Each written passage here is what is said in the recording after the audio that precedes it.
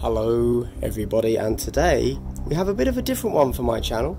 I wouldn't normally record this sort of thing, but when I saw that it was delivered like this, I felt it would be rude of me not to. So for those of you unaware, this is the new Blood Angels limited edition box and me doing an unboxing of it. So this is the first time I have ever purchased a Black Library limited edition book, because normally I think they're ridiculously priced, and sure enough this one was. Let's not pretend it wasn't. Interesting. So I'm also going to be honest, I have read the Blood Angel series of books, starting with Dante, doing Devastation of Baal, etc. And I was supremely unimpressed with it. They just kind of, they didn't do it well. But this isn't a book review channel, so I'm not going to tell you about that, because that gets like 0 hits. So, Darkness in the Blood. Let's see what we get. Basically, I bought this because I was pretty hyped for the little things that you got in it.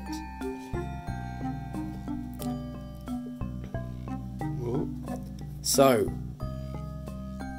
Darkness in Blood by Guy Haley.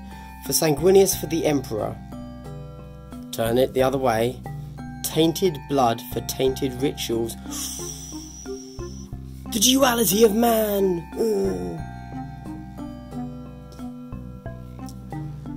Let's take a look at this. Fancy. Signed by Guy Haley, number 396 of 1500.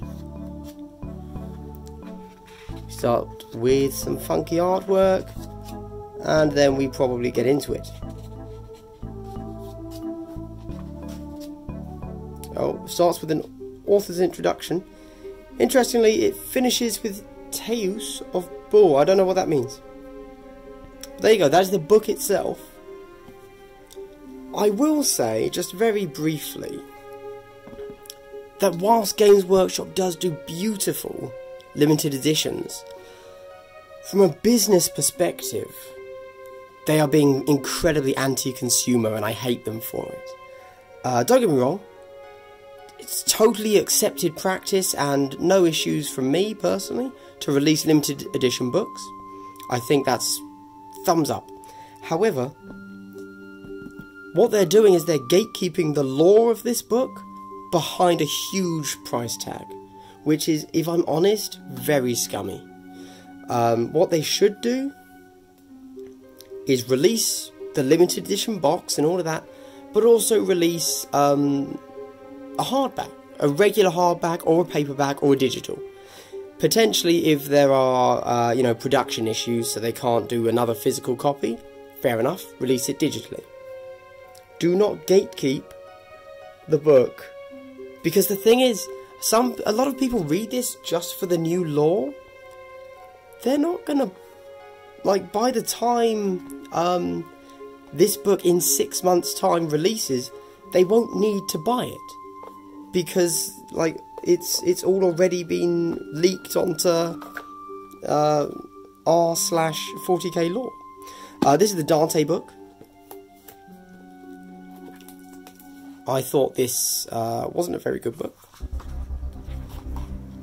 Oh, I apologise, it's not a Dante book. That is way more useful to me. This is actually just a notebook. Oh, I'm actually going to use this. Shit.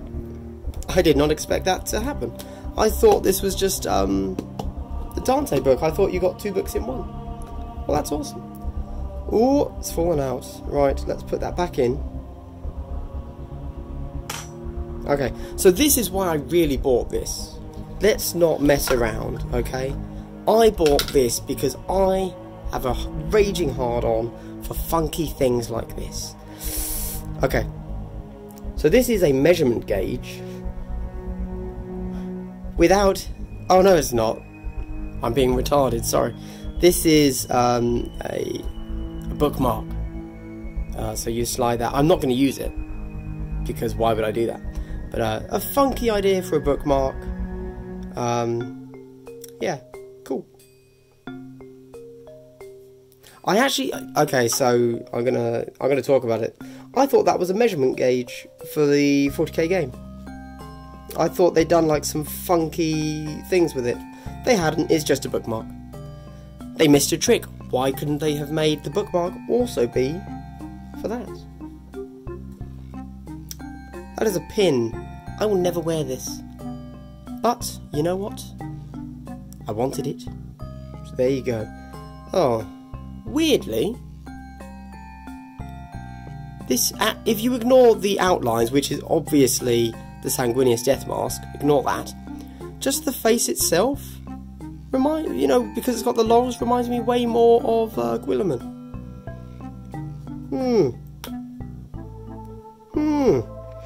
Obviously, the blood time, that's going to be my new chess clock. Oh, I can't get them out. Disaster. Can I get any of them out? No. Let's look at the dice before I figure out how to get those out. Lovely little blood red pouch. Obviously. Everything's going to be red and gold. With 6 delightful dice. Let's open these up. Ooh. Let's take a look at them. So is that going to be... Yeah, so that's the 1, that's the 6. Very nice. Let's see how they roll. Will these ever actually be rolled? Let's find out. 3 6s. I'm going to use these in Kill Team. Excellent. Good.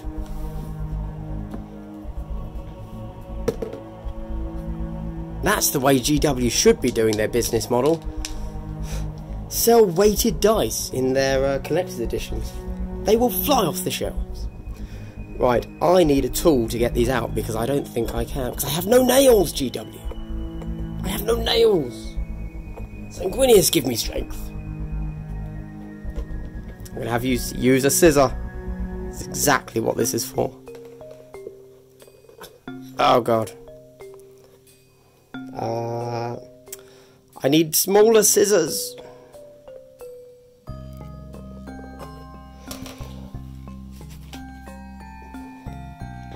I have smaller scissors, so it's fine. There is no way this can go well. Fuck it. I want that one to stay there. That's what I've decided. Right. What do we got here? So I'm assuming that's Mephiston. You know, Lord of Death. I might be wrong though. Because that... Oh, is that, not Grimaldus? Is it Grimaldus? The chaplain? Pass. Hard pass.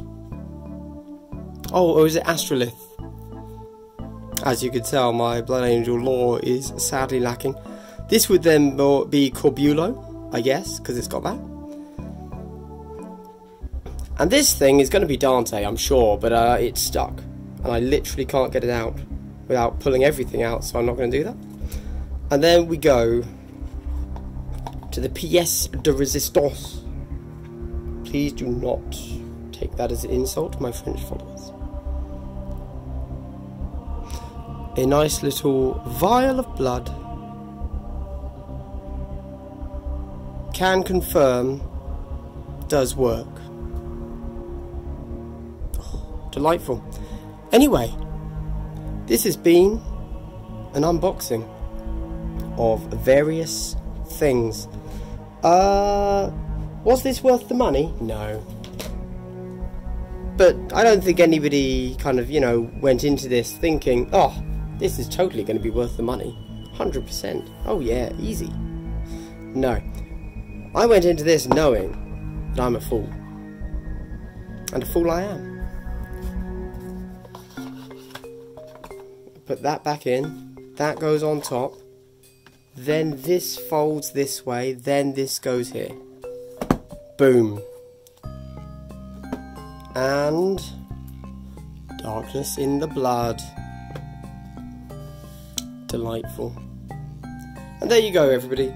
This has been Glass Half Dead's gentle, hopefully I've put some nice background music to kind of soothe the soul, unboxing of Darkness in the Blood, the collector's edition from GW there. But yes, really, the main thing to remember here is that Games Workshop needs to not gatekeep their content behind gigantic paywalls, which will then release 6 months later, which doesn't make any sense for anybody.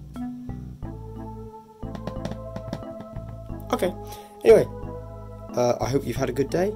Obviously, this is something that I don't normally do, and it certainly won't become a regular bit of my content, but here we go. And have a good day, everybody. Bye.